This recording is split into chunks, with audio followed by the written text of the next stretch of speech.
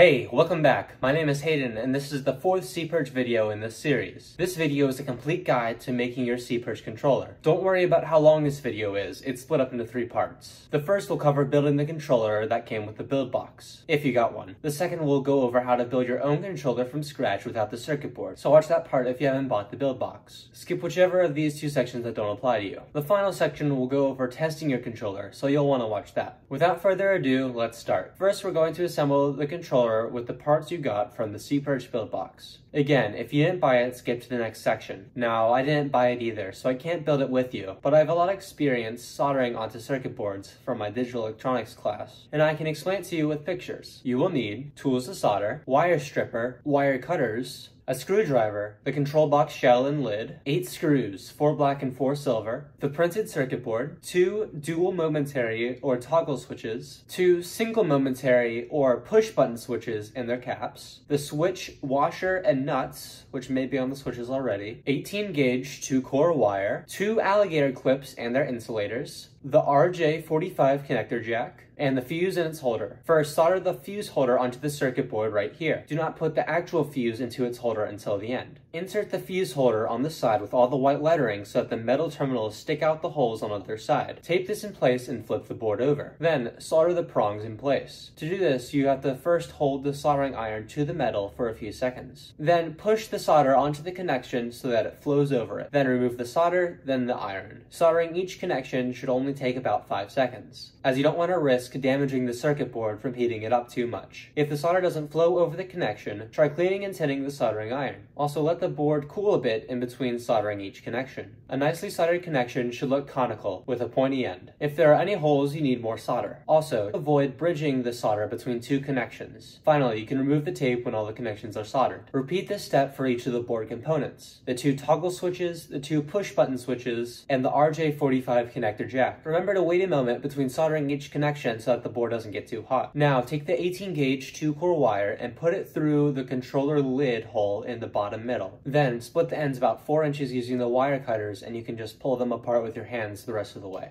Now tie a strain relief knot at the beginning of the split. Strip between 1/4 and 1/2 of an inch of insulation off of the ends, using the wire strippers. Insert the copper wire into the board where it says +12V red, and insert the silver wire where it says -12V black. The wire should go on the same side as the components. Twist the ends of the exposed wire if you're having trouble getting the strands through. Then, solder these wires to the circuit board. It will require more solder than the other components. Once the soldering is done, you can insert the fuse into its holder by trimming the fuse's terminals down to about 1/4 of an inch and then just inserting it in. The final step is putting the alligator clips on the end of the 18 gauge wire. Split it apart about 6 inches, just like you did on the other end. First using the wire cutters and then just pulling it apart the rest of the way. Then strip between 1/4 and 1/2 of an inch of the insulation off of both ends and twist the exposed wire. Now slide the alligator clip insulators onto both ends, small hole first.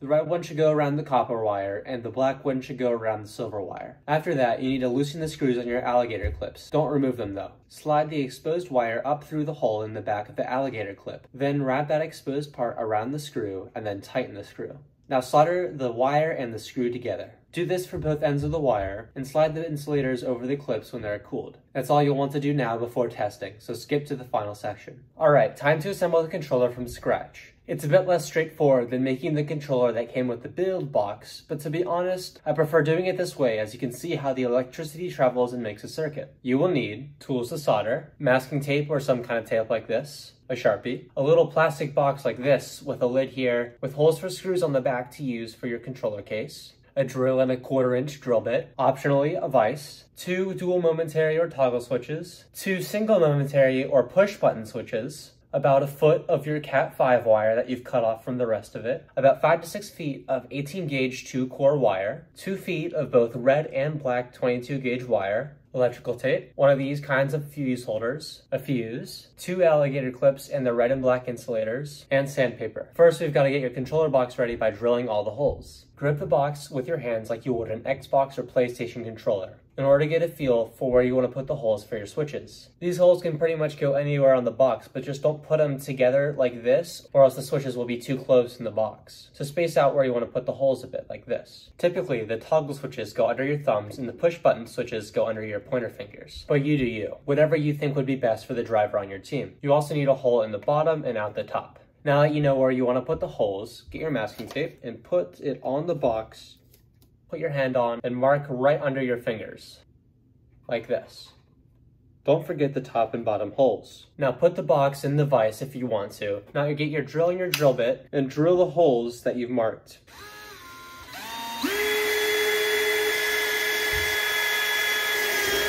Once you've drilled all your holes, you can peel off your tape.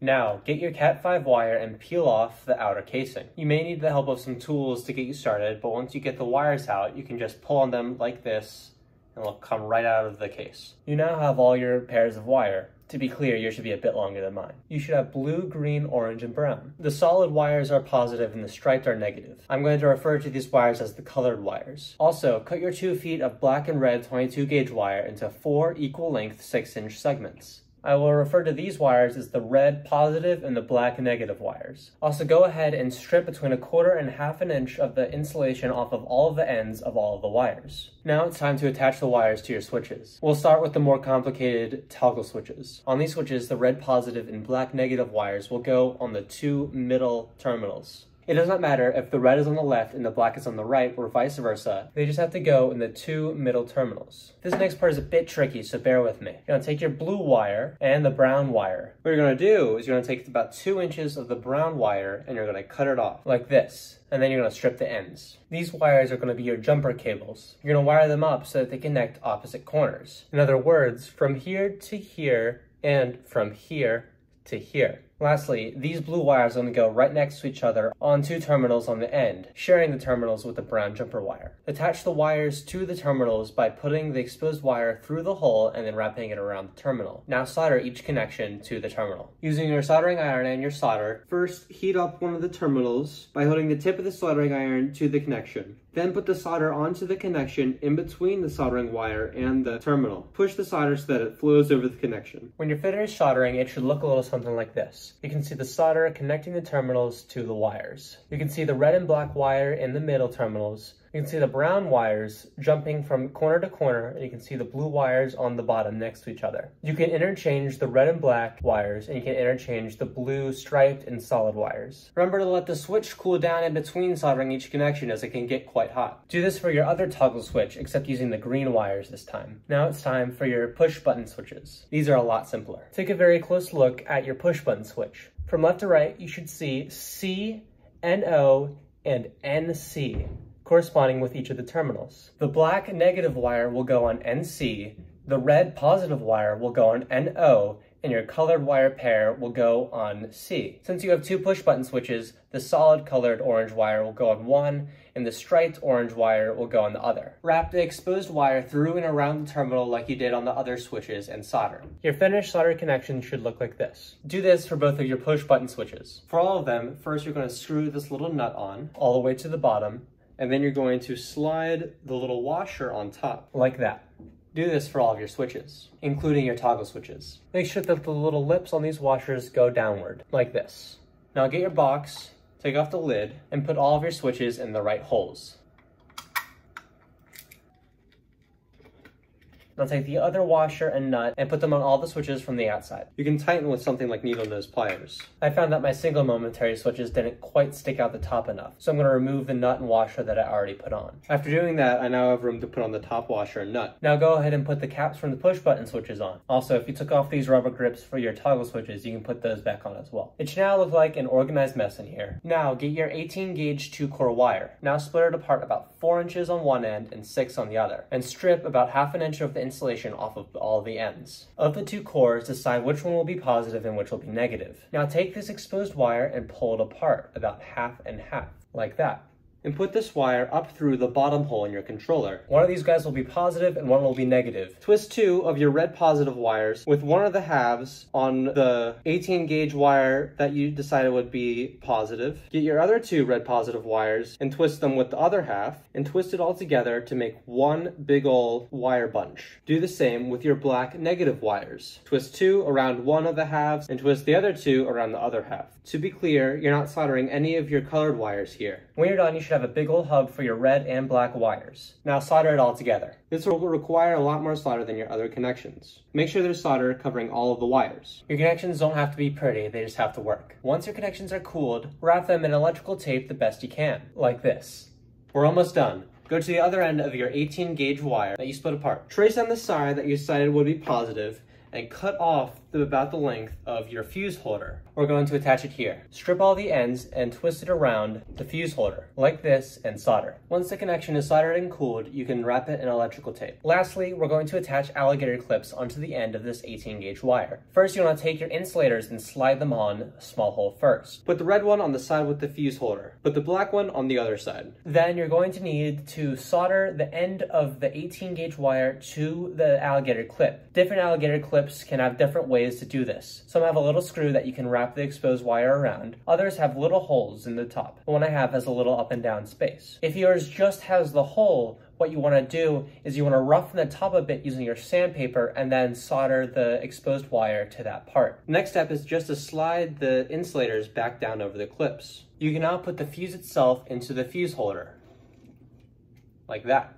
All that's left to do is test your controller. Alright, you've made your controller, now it's time to test it. Before you do, it's a good idea to go back and look through your controller to make sure that there's no accidental solder bridges. Double and triple check this. Also, for all of you who built your controller from scratch, make sure all of the ends of your colored wires aren't touching by pulling them apart. There are 2 ways to test your controller. One is with a digital multimeter, and the other is just trial and error. The multimeter just negates the need to replace your fuse if there is a soldering mistake, as you can test your controller without the fear of breaking it. Take your multimeter and turn it to the continuity setting. It should display a 1. Touch the prongs of the multimeter together. It should read 0 or close. Connect the alligator clips to the prongs. It should still read 1. If it doesn't, there is a short circuit somewhere. Stop and recheck for solder bridges. If it is still a 1, you can continue testing. Press and toggle each of the switches one at a time. Because the motors are not hooked up yet, there should still not be continuity when you activate the switches. So the multimeter should continue to read 1. If it doesn't, stop and recheck the entire controller for shorts and solder bridges. I say the entire controller because it can be a problem on another switch that causes another one to make the multimeter go off when you press it. The way to check your controller without the multimeter is to just put in the fuse and hook up the controller to the battery. If the fuse blows or you see a spark, it is the equivalent of the multimeter reading a 0 or close when it should be reading a 1. Remove the battery, fix any solder bridges or short circuits, replace the fuse, and try again. Using a multimeter will save you a lot of fuses, but not everyone has one, which is why I included this other method. Now that we know there aren't any shorts, you can check each of your switches with a thruster. If you haven't prepared yours yet, I have a video on that. But you can use an LED or a motor that you have lying around. Hook up your controller to power and hold together your thruster's wires with a pair of colored wires. Now activate the switch and see if the motor comes on. If it does, try with each of the other pairs of colored wires to confirm that every switch works in every position. If the motor doesn't turn on or is slow or weak, you might not have enough solder on a few of your connections. Recheck, repair, and try again. The final step is to screw everything in place with your screwdriver. On the build box controller, just put the circuit board into the larger part of the shell with the push button switches sticking out of the top, and screw it in with the 4 silver screws in the corners. Then screw the lid of the shell on with the last 4 screws. On the controller built from scratch, just stick all of the colored wires out of the hole of the top, like this,